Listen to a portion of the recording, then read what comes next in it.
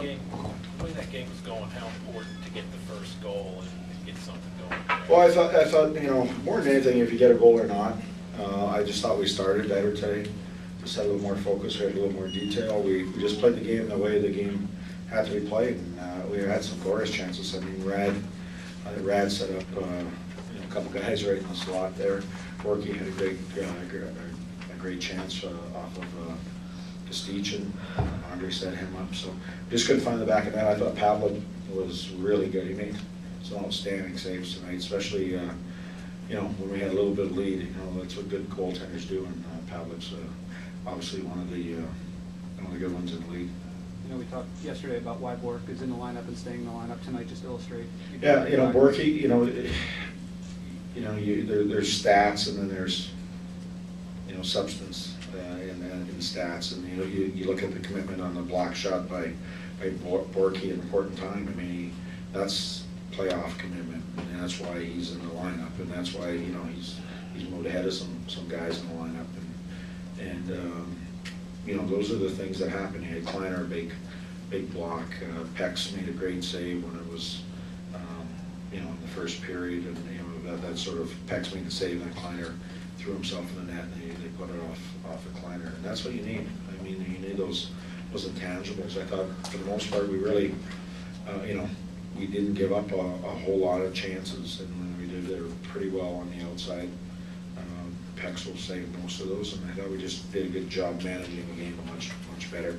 Obviously, when it's 2-1, you know, we got a little tight, and we were losing some face-offs, and then when we did, we didn't execute getting them out, just being a little firmer. But other than that, you know, I thought Winnipeg checked really well. They've been on a really good roll in terms of commitment. They had a great win last night, and you see why. You know, they're well structured with Claude.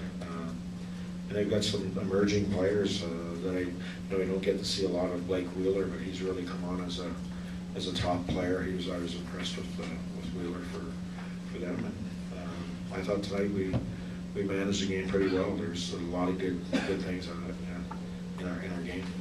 Alashuk, what was sort of your take on him? It seems like every time he gets scratched, he comes back and tries to prevent you from scratching. Yeah, that's probably why I scratch him, because I know I can score every time I put him back in. Halley's one of those guys that, you know, I probably don't give him enough, you know, enough due in, you know, and how important he is to our team. Halley's one of those guys. It's about the team. It's never about Halley. He just goes out and works. And you know, you wonder why guys have success. You know, when things, he just, you know, his foundation is a very strong, diligent work ethic. You know, and that's why I think he just has success every time he's in and out of the lineup. Other guys, you know, that are, you know, sometimes when they're scratched, they're working on their, you know, stick handling or shot or something like that. And then probably all it is most times coaches scratch guys because of two things: work ethic and detail. And you know, he's the guy that has a work ethic and detail, and that's why he gets in the lineup. But he's sort of that jack of all trades that you really appreciate as a coach. Two falling short in some work ethic and detail lately? Well, I think you know, in work ethic he's been okay. You know, it's more of the detail. And with Toots, I just felt that, you know, I got to get. Toots is pretty important to us. That's one thing. You know, he always has been, but he's got some growth still in his game where, you know, I think he could have a little more of that.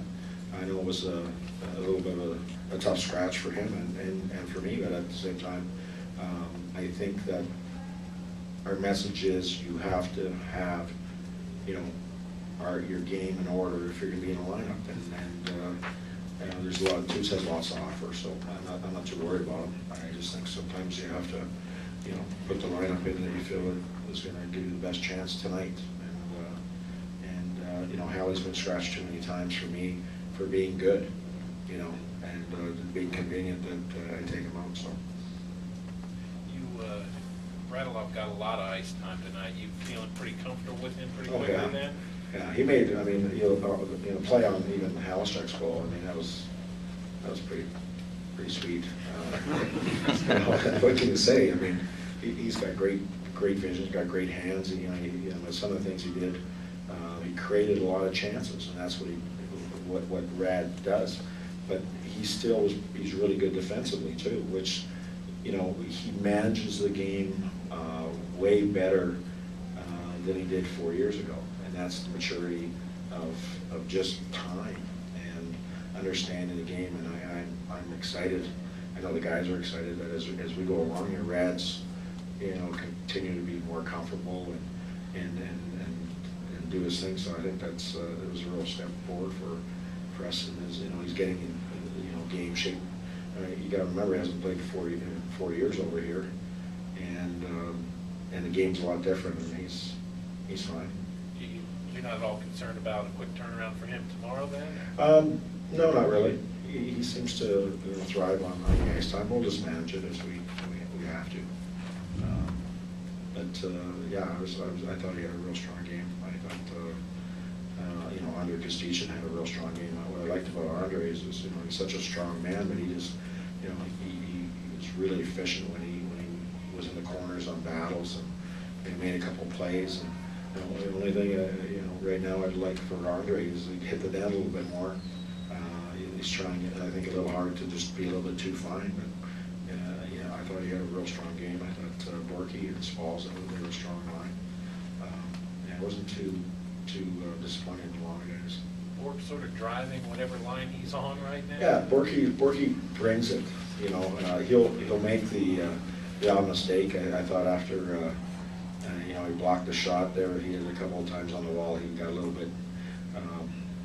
I'll say he didn't have enough poise and just chipped the puck to nowhere, and he really had some time and space. So, but that'll come with experience and that. But you know, when you work so hard and you're so driven, that, you know, those players, you can overlook a little bit of a mistake here and there. It's when you're not working and you make those mistakes. Those are things that drive you crazy.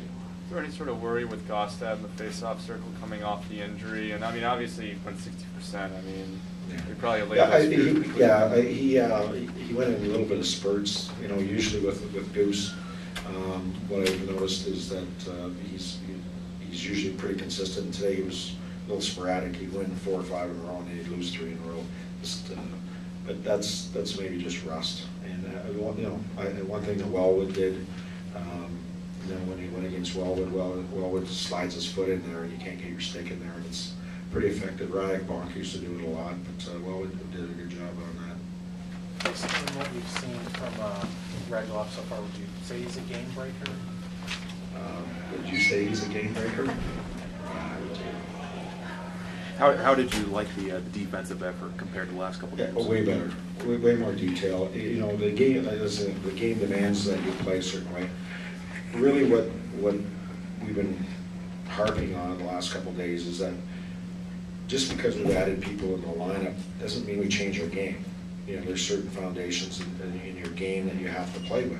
You have to manage the puck and manage the situation and play it correctly. And then with us being maybe a little deeper, adding people who have a little more of that offensive skill level, if you just play the game correctly, you'll end up with the puck more. You will have the game in order more and in control more. And if the team starts deviating away from what they do, you're going to get some chances. And I thought we did a better job of that. And tonight, I thought Winnipeg played a really strong checking game. And we still had some glorious chances, but at the same time, they hung around. Pavlik allowed them to hang around, and at the end it get a little tense at times. But I thought we were more comfortable in a tight game, which is sort of the Preds way. We're okay when it's a close game, and I thought we were pretty calm with that. Barry, I think you kind of answered this with that, but for years your reputation has been the coach who makes a lot out of maybe not a really talented roster. Do you coach differently now that there is more talent here? In certain aspects you do, because you could probably be a little more creative in some of the things that you do, but some of the foundations, defensively, you have to have that. I don't think you can deviate away from that, because of the fact that, you know, as I say, you know, when you're capable of scoring, you can win games because you're able to have some offense. But if you're gonna win playoff rounds and championships and stuff like that, it's gonna be the defense, it's gonna be your foundation, and the offense is gonna piggyback on that, because you're gonna defend well, and because you defend well, you're gonna get opportunities, and those opportunities you'll be able to capitalize on. And that's where we have to get, I thought we got away from the balance a little bit in the last little while, and then this diligence and work ethic, we got away from that because we we're a deeper team. You have to work the same, you have to have the same foundations, and then you have to just manage the game the way the game demands, and the situation demands. And if you do that, we'll be able to do what we need to do.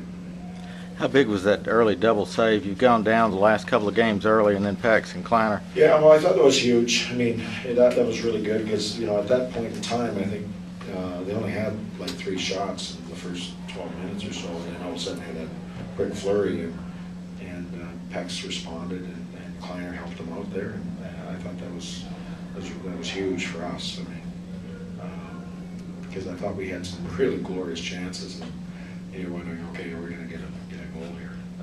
But you have to be patient sometimes. I thought like Pavlik was huge for the play. So you get to the plate.